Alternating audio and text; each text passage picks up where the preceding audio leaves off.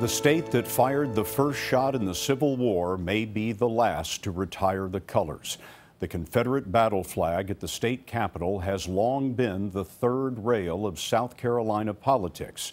Even after the massacre at an African-American church last week, the flag remained at full staff while all others were lowered. State law forbids anyone touching the banner. That left many people seeing red. And late today, after 150 years of history, politicians could see which way the wind is blowing now. Adriana Diaz begins our coverage. It's time to move the flag from the Capitol grounds. Amid cheers and applause, South Carolina Governor Nikki Haley did today what many have wanted for years. This is a moment in which we can say that that flag, while an integral part of our past, does not represent the future of our great state. Republican Tim Scott, one of only two African-American senators, stood next to her, as did U.S. Senator and presidential candidate Lindsey Graham.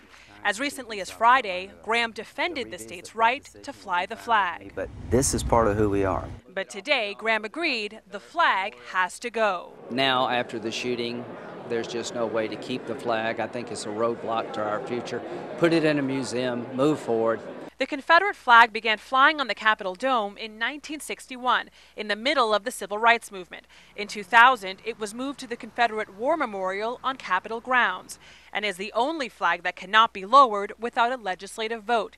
So after the shooting, when the other flags at the State House were lowered, the Confederate flag flew high. Take it down! Take it down! Since the church murders, the outcry against the flag has grown. Reverend Nelson Rivers. If you call that a part of your heritage, then you have a heritage of hate, because the flag represents hate, hate of other, especially me as the other. Today, though, is just the beginning. Removing the flag is not up to the governor. A 2/3 vote of the legislature is required. It's time. It's time to do my job.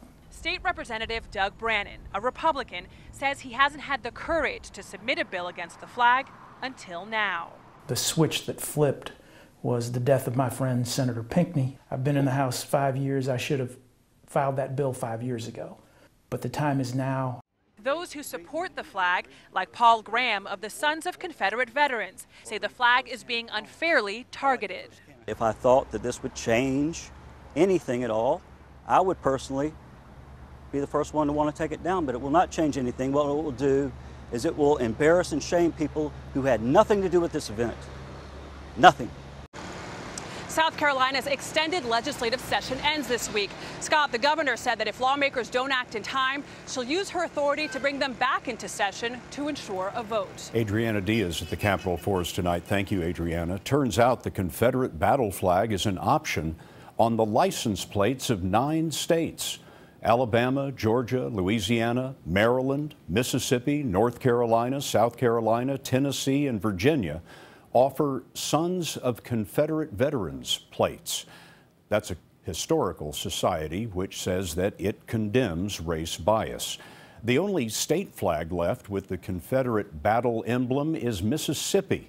In 2001, 64% of the voters there turned down a redesign.